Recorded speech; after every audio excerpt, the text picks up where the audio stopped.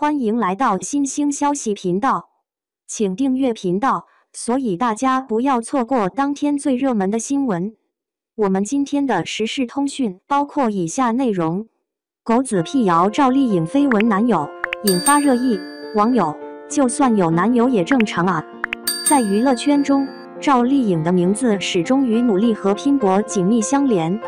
她的演艺生涯如同她的个性一样坚韧而耀眼。然而，就在最近，一则关于赵丽颖的绯闻男友传闻在网络上掀起波澜，让这位实力派女演员再次成为众人关注的焦点。事情的起因是一张赵丽颖与一位男生的合照。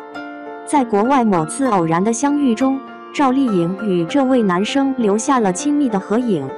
照片一经曝光，网友们便纷纷猜测起这位男生的身份。有人说他是赵丽颖的神秘素人男友，甚至还有人谣传他是与赵丽颖有过合作的同剧演员。一时间，关于赵丽颖恋情的传闻甚嚣尘上，引发了无数粉丝和网友的热议。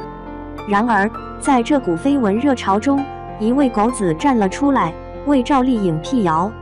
他透露，这位男生其实是赵丽颖在北京的司机，而且还是他们家的亲戚。这位狗子还回忆起一次偶遇赵丽颖父母的场景，当时开车的就是这位被误传的绯闻男友。这一消息的曝光，让原本沸沸扬扬的绯闻瞬间平息。对于这起绯闻，网友们纷纷表示理解和支持。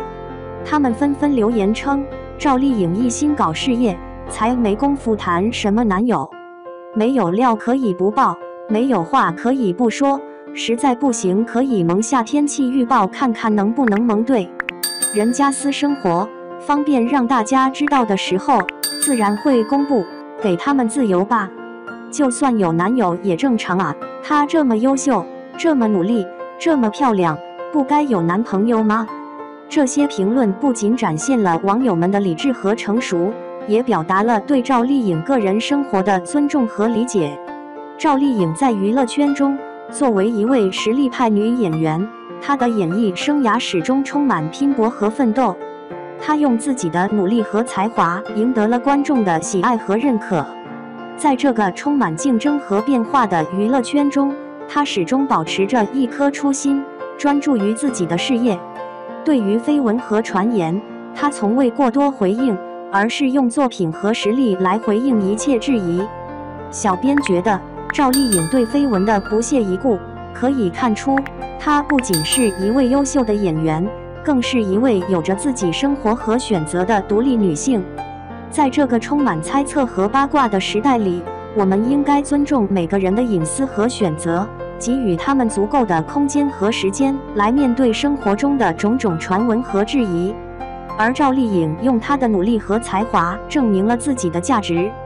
她的事业上的成功和个人生活的自由，让我们看到了女性的独立和自信，让我们期待她在未来的演艺道路上继续绽放光彩，为观众带来更多优秀的作品和角色。2. 赵丽颖人设崩塌，过往黑料被扒，网友震惊，藏得好深。赵丽颖零更新主演的《与凤航》定档3.18号播出，两人的二搭也算是弥补了《楚乔传》结局的遗憾。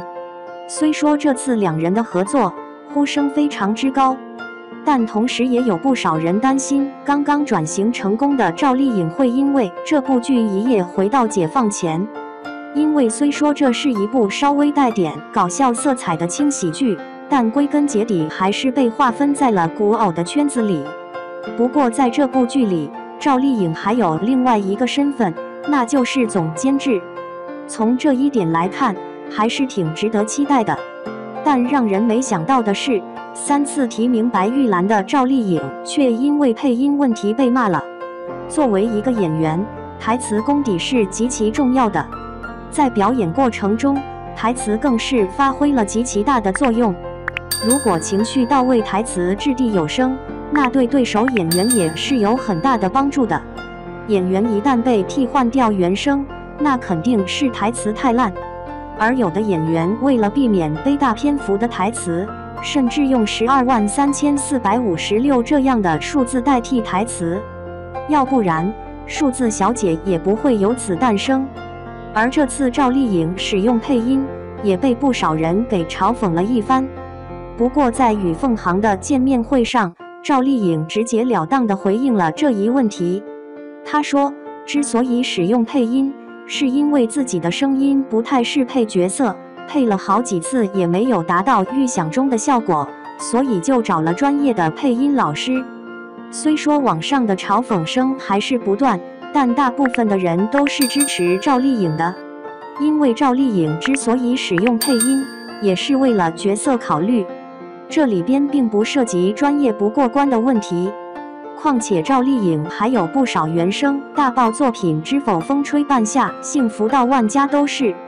就从这点来看，赵丽颖都不应该是被嘲讽的对象。相反，作为演员以及监制的赵丽颖，把观众体验感放到了第一位。如果赵丽颖真要是各种逞强使用自己的原声，那对看剧的观众才是一种折磨。像有的人刻意追求原声率，结果亲手毁掉了自己的作品，最终导致全军覆没。所以赵丽颖的选择是没错的。不过配音的事情告一段落后，赵丽颖又因过往言论狠狠翻车了。最近孙怡和滕光正的事情闹得沸沸扬扬，关键是孙怡亲自发声明说自己是单身，可结局却是实打实的打脸。孙怡翻车后，网友们也开始吐槽说，明星们的声明是真的不能信啊。吴某反嘴硬澄清，结果下一秒就被绳之以法关进了局子。李易峰紧随其后辟谣传闻，结果双手抱头当场被抓。然而赵丽颖当初劈叉澄清怀孕一事也被翻了出来。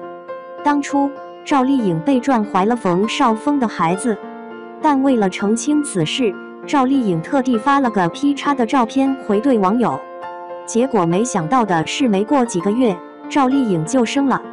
赵丽颖的这一操作也算是彻底激怒了网友。也是从此开始，赵丽颖的负面争议就没断过。这次与凤航出来后，嘲讽声依旧没断过。不过有这样的事情发生也是很正常的，毕竟明星就是吃这碗饭的，有人喜欢就会有人不喜欢。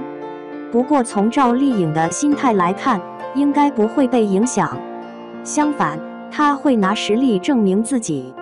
对此大家有什么看法？欢迎评论区留言讨论。